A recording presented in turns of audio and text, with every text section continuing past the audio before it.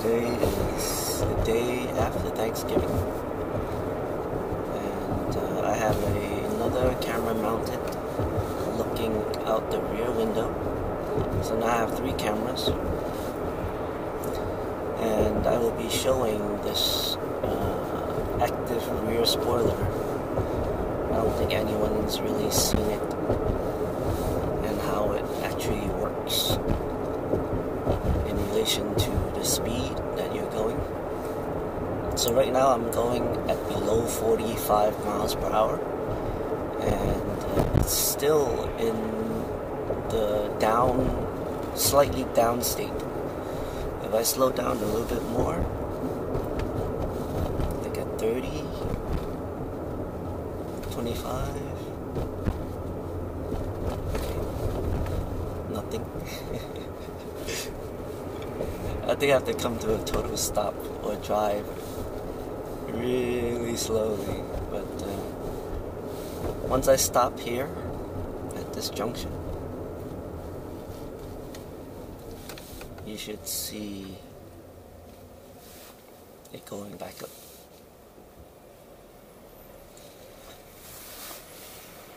That's kind of weird, huh? I guess you have to come to a complete stop before it would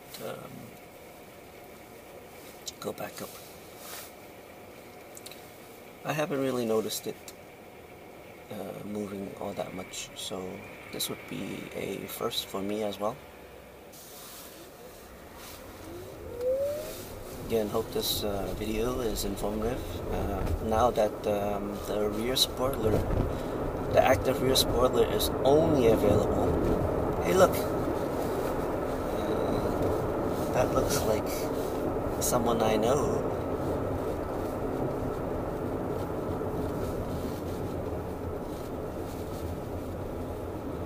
I bet you that's my wife driving that gorgeous white Tesla.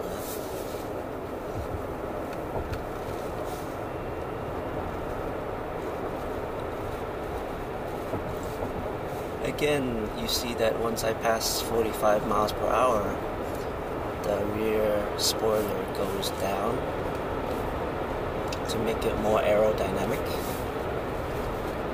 And yeah, these two are not letting me pass.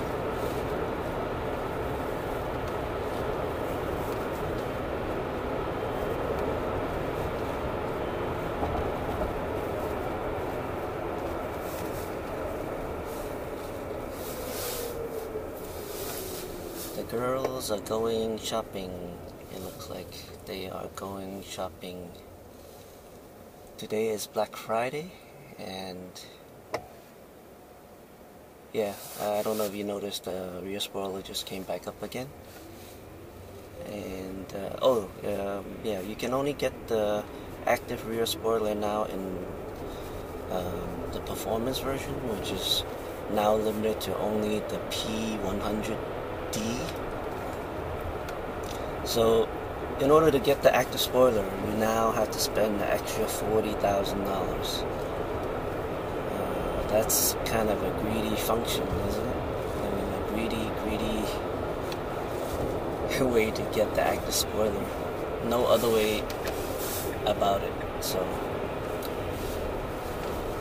yep, that's how Tesla is. Now it's all about money and nothing else, I suppose.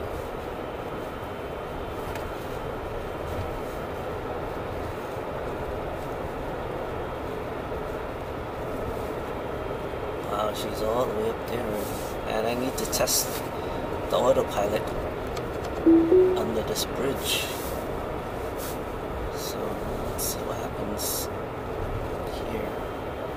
This would be the 3rd recording, maybe. I think I skipped a day. So notice how the lines go in and out. Even though I have a car in front of me, it's still gonna miss the one on the left. Once I get here, it goes away, and it comes back. And yeah, that's basically the autopilot thing happening. So I'm gonna try to catch up to my wife who's up there.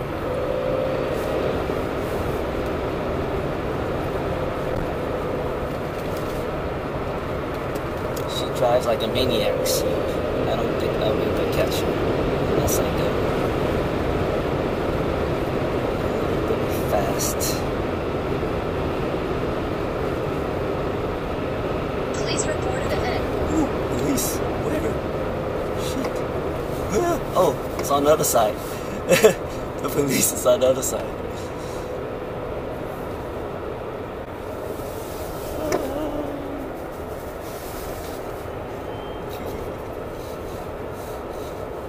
There goes my wife and the other two ladies shopping today, doing some damage to the credit card today. We'll see what happens, what they do. Need to make this light.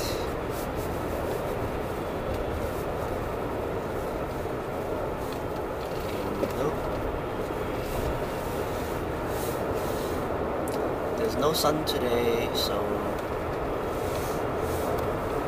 it's just a little bit hazy and cloudy, sometimes with a little bit of drizzle. So the roads are slightly wet.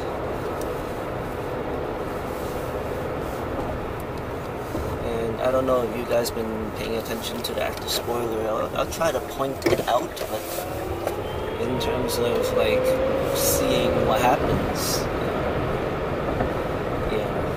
I hope you notice the spoiler actuating, going down and then coming up and whatnot.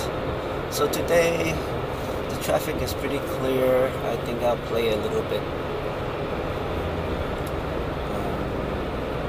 as everybody else is driving a little fast. I can still play with the autopilot. I'll set it to 1. Get a little closer. You know that even with the setting of 1, you won't be able to do what they call slipstreaming. So behind like a big truck or something, you still won't be able to get close enough. Like right now, you can see that I'm kind of far away from the X5, and slipstreaming, you really need to get up close, like around maybe 5 feet from the car in front of you, or the truck, preferably.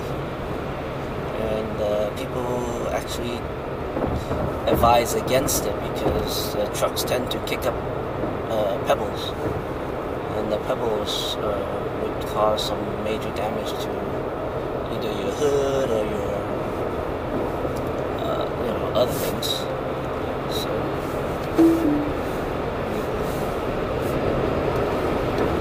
take him out. Take this guy out.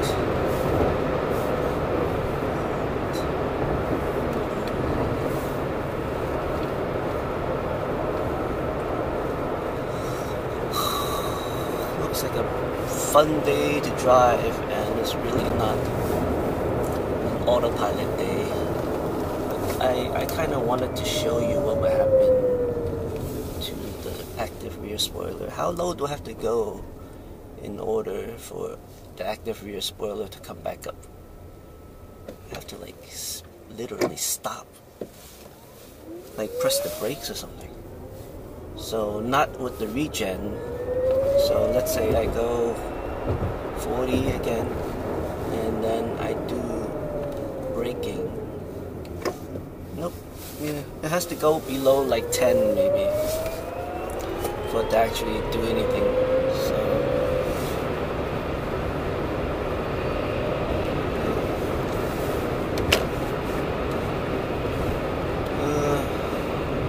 not much to play around with today.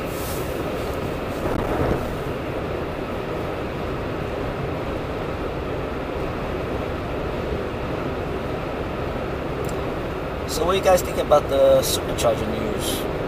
Now that you're no longer able to get lifetime supercharging or lifetime free supercharging, you have to actually pay per use.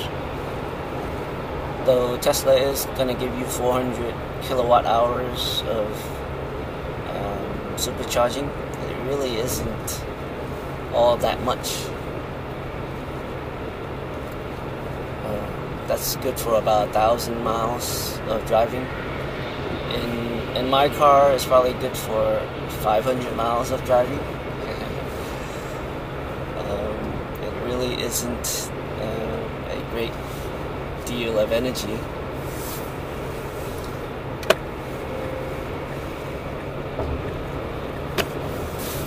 This really isn't a good day for Autopilot because Autopilot is really good at following traffic and stuff. There's no real traffic today. Everyone's out shopping, I suppose. And yeah, people are driving a little bit more aggressively today. Also, there's a truck over there. I can show you what it looks like. And to verify, right now I have it set to 1. So what I'm gonna do is I'm gonna go over and I'm gonna follow the truck. Come on, move over, and then show you how close you can actually get to the truck with a setting of 1. Right. So I'm gaining on the truck, and eventually it's going to just stop gaining because a setting of 1 at a certain speed will allow you to only follow, so close. So right now, as you can see, it's still one of those issues with Autopilot not recognizing what kind of car is in front of me. It's a perfect example of the Tesla Autopilot version 1 with the mobile eye camera not working properly. So I'm right behind this truck, and I'm actually, as the truck slows down, I'm actually going closer to the truck, and I think the truck doesn't want me following him because he's moving over. So I'm gonna move over also. Oh, actually, he's trying to pass this other guy. So yeah, so right now it looks like I'm about 10 feet away at least. A good 2 car lengths behind the truck, and I don't think I'm gonna get much benefit from slipstreaming. So there's really no way you can use Autopilot to slipstream. The only way to do it is with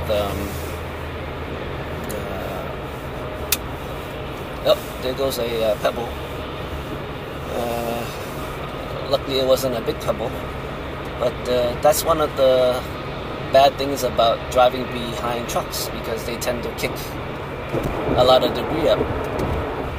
This guy has like some rear mud flaps in the back and is still kicking some debris up to hit my car. So for the life of this, for everybody's information, I am putting my car at risk of some chipping. And really slipstreaming it doesn't really work well when you're so far away from the car. And again, with the Autopilot, you're not gonna get close enough, even with the lower setting, which is 1, to get any significant slipstream. So yeah, there you have it. I'm gonna disengage from this because I don't want to get too much damage from pebbles and such. So right after this car moves over, I will move over to a faster lane and follow cars instead.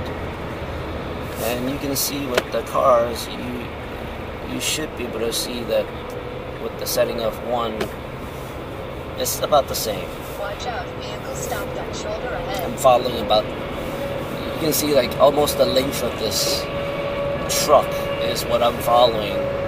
You can fit a truck between me and this car in front of me.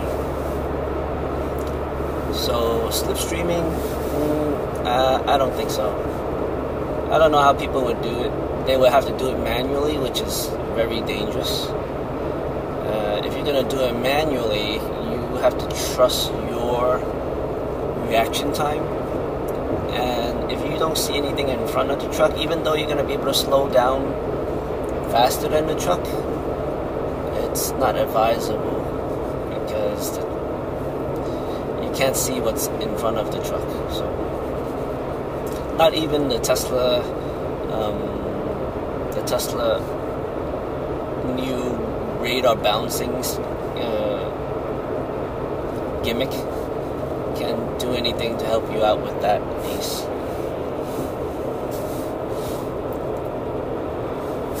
So yeah, it's oh, I wanted to show you guys one thing about Autopilot. So Autopilot, it recognizes dotted lines and non-dotted lines. So what I'm going to do, I'm going to slow down a little bit. So you see there's a solid line on the right of me. What would happen if I wanted to change lanes into that? So let's see what happens if it actually changes lanes. It's actually smart enough not to change lanes, which is a good thing because I don't want to actually change lanes into the shoulder, right? So that's a good thing. Let's try it again. And no, it won't allow it. So on the left, I have dotted lines, so it's allowed.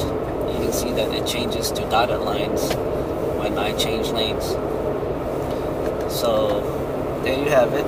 I'm going to try it one more time just for your amusement and for your education. This guy is running on his donut. That's why he's going so slow. So here, dotted line, I can change lane.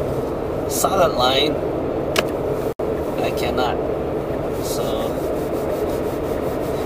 good thing, good thing that it knows the difference. Again, solid line to my right does not work. So anyway, I hope you learned a little bit from this short video that I did, and that you see what's happening with the rear active spoiler. It doesn't do anything even above a certain speed. What I want to show you is maybe if I disengage and then I go a little fast, if it actually goes any lower. 120 miles, still the same. So it seems like it only has one setting. So anyway, like and subscribe. Thanks for watching. Bye.